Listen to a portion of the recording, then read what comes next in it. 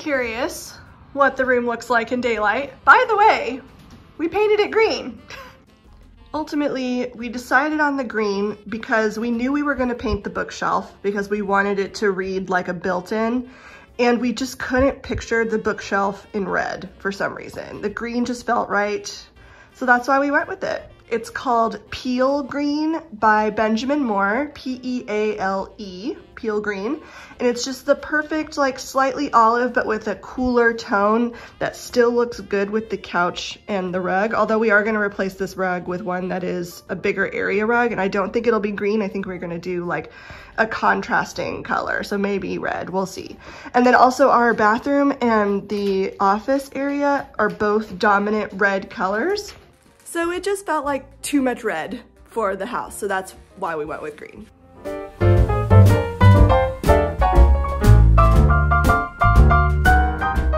The latest painting that Andrew is working on, it's a still life inspired by the Dutch masters. I think the texture of this picture is just like so good. And look at the texture of the glass vase in the background.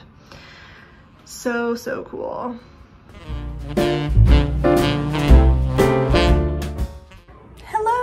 It's already noon. I don't know where the time has gone. I got up early to edit day one vlog, but I always underestimate the amount of time it takes to do day one, because day one is like me doing a lot of chatting about what Vlogmas is, what's going on, like the setup day. So day one is always a lot longer than the rest of the vlogs usually end up being. So it took me a long time to edit that. I am currently uploading it to YouTube now, but it's been a busy work day so far, wrapping up some projects. I'm off work tomorrow and Monday because one of my best friends is in town, so I can't wait to see her. And yeah, I'm just really excited and trying to like bust it to get things done early. We're gonna be doing some really fun stuff this afternoon. I'm really excited to show you. We're gonna go to Strand Bookstore. If you've never been to Strand, I'll explain more about it later, but yeah, I'm just really excited about it. And the reason that we're going to is gonna be kind of cool. But yeah, so we're going to Strand later. We're gonna go to a holiday market later in Union Square, and then we're also gonna get ramen. It's gonna be delicious. But yeah, for now, just wrapping up my work day as much as possible. It's my lunch break right now, so I'm gonna see about making myself something to eat, and I'll check in with you later. It's gotta go on the vlog. Okay, hold on. Explain yourself. Come here. So, I bought a frame.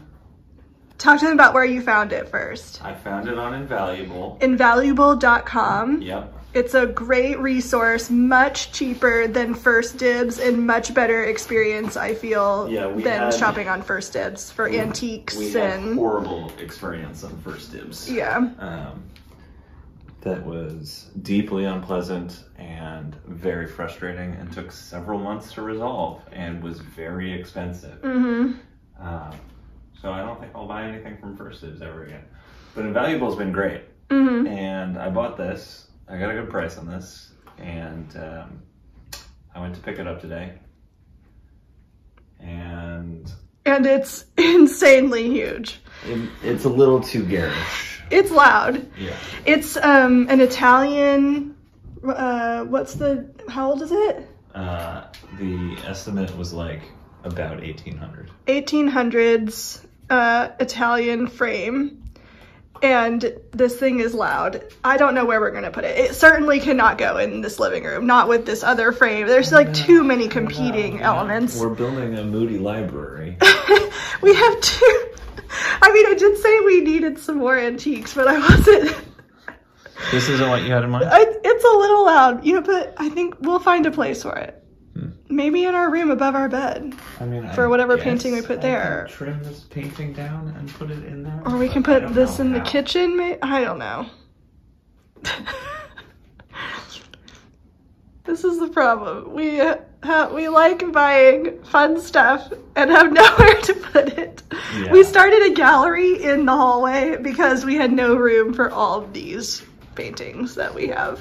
I'll show you them at some point, but.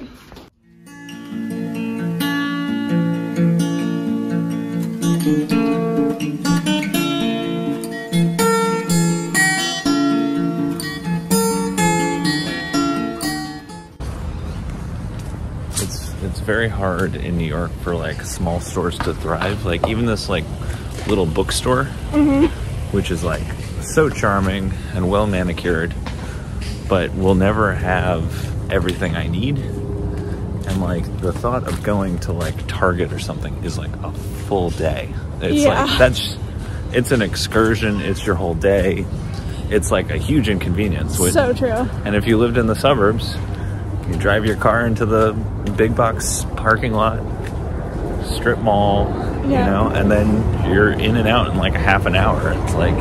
We were just talking about the perception of New York, thinking like when I first moved here almost 10 years ago, I thought everything is in one place. It'll be so convenient because I can walk and get everywhere. But the reality is it's often very inconvenient to get to things only because what stores can stock because they're so small, because the rents are so high, so they can only buy these small places, or only being able to walk with what you can carry if you don't have a car, which is the case for most people that live here.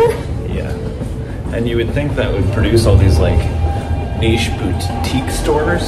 And it does, but they can't compete with Amazon anymore. Yeah. Hello.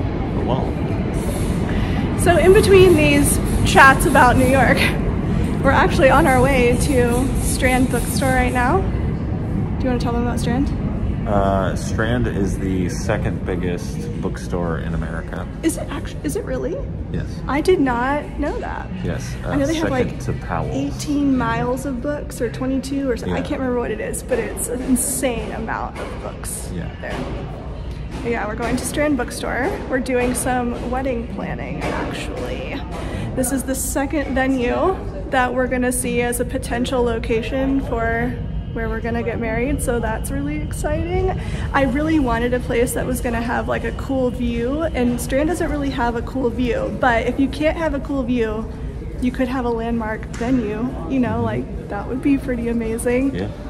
So we're considering it, and yeah, I mean, I think it's like it would be a perfect place for us, really. It would be very us. Yes, exactly. So I'm excited to, I mean, I've been to Strand multiple times. I used to go there like all the time after work, but yeah.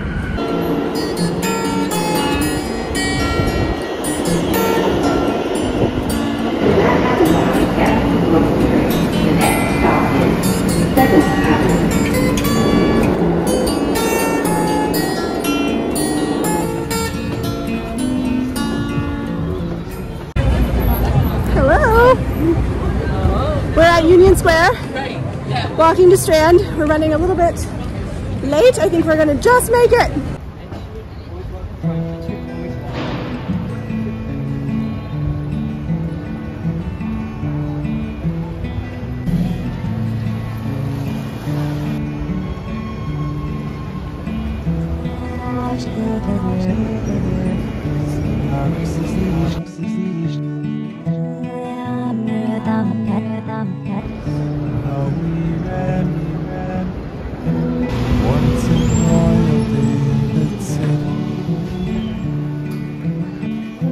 Stood a lonely cattle shed.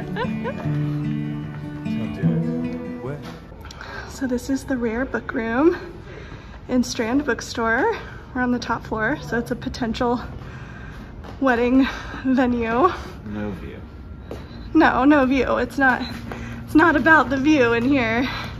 It's like it would be like getting married at the New York Public Library, but without the like restrictions that they have, because I looked into that too, and they have a list a mile long of all of the do's and don'ts, so it just didn't seem like the place for us. All of the books on this floor are like rare copies or first editions. Sometimes they're signed. It's really cool. It's been closed though since COVID-19, I think, but they're just about to reopen it for potential events.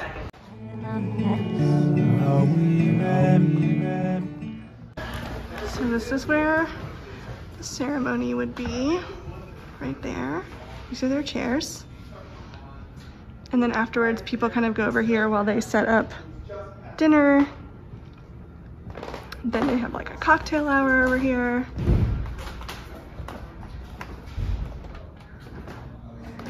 All this stuff would not be here. What do you think? I think the space is very cool. Mm-hmm. I just hope that the other things won't be problematic. Yeah.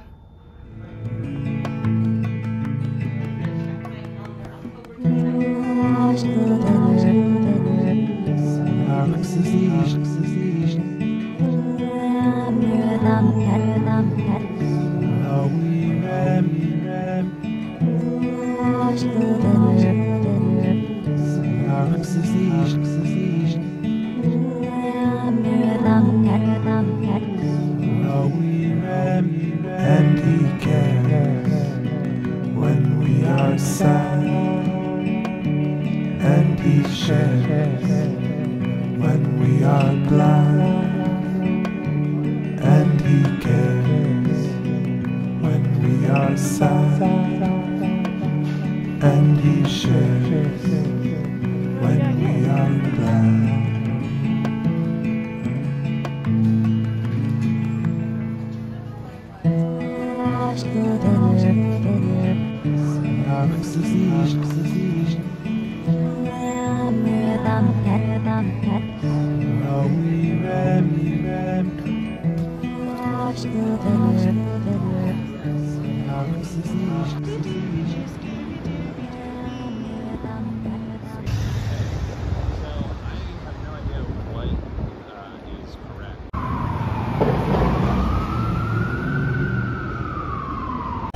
So we just left Strand.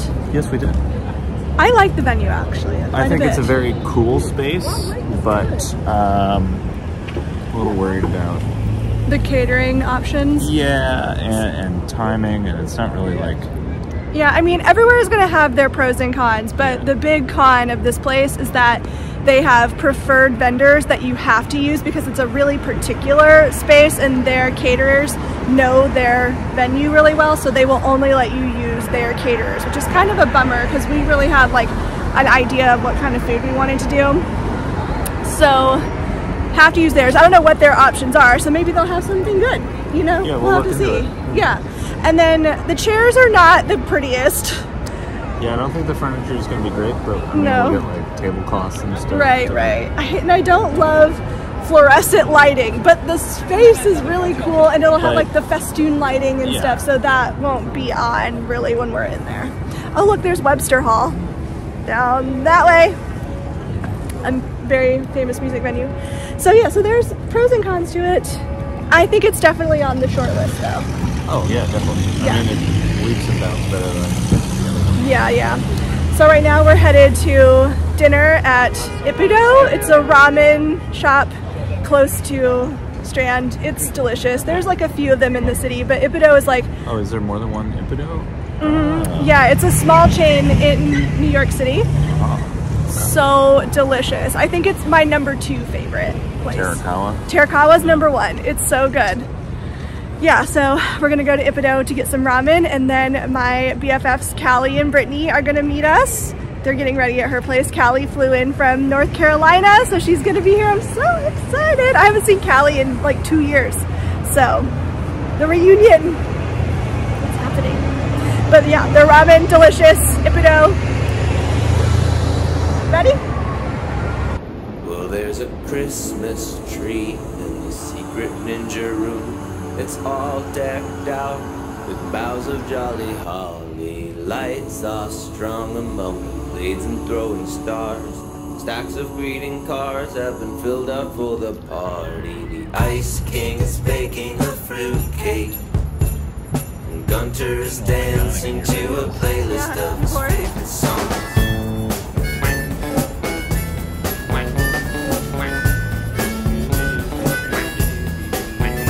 It's a Merry Christmas ninja party. The Ice King invited everybody. Will anyone show and help build men out of snow? Well, the Ice King's been Christmas alone. Ice King Christmas party. Ice King Christmas party. Ice King Christmas party. Ice King Christmas ninja party.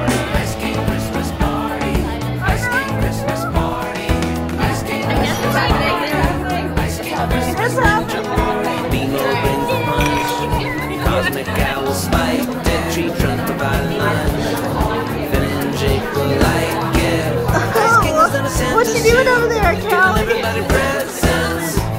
What's so delicious? Giving lessons, and Jake to the mashed potato. Bubblegum, she does the twist. Gatsby does the jitterbug. Snow golem will dance like this. Oh yeah. Ice King Christmas party. Ice King Christmas party. It's a party now. Christmas party. Everybody. Ice King Christmas ninja party. Ice King Christmas party. Ice King Christmas party. Ice King Christmas party. Ice King Christmas ninja party. Ice King Christmas party. Ice King Christmas party. Ice King Christmas party. Ice King Christmas ninja party. Ice King Christmas party. Ice King Christmas party. Ice King Christmas party. Ice King Christmas party party.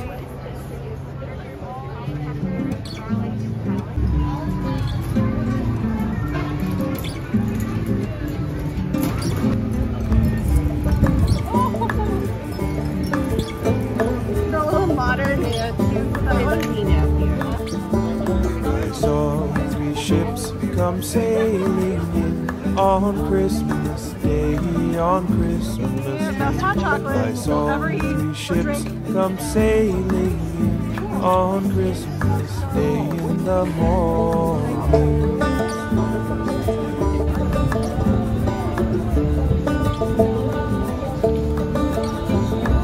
What was in those ships, all 3, on Christmas Day, on Christmas Day? Andrew needs a new coat. What do you think, y'all? I'm not really a fashionista, so let me know in the comments.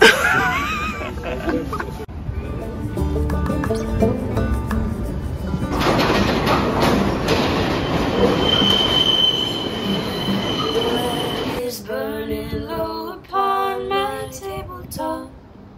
The snow is softly falling. The air is still in. Hello. We're back after an eventful evening out at Strand and the Union Square Holiday Market. I hope you guys enjoyed seeing all of that, and I will see you tomorrow. Night.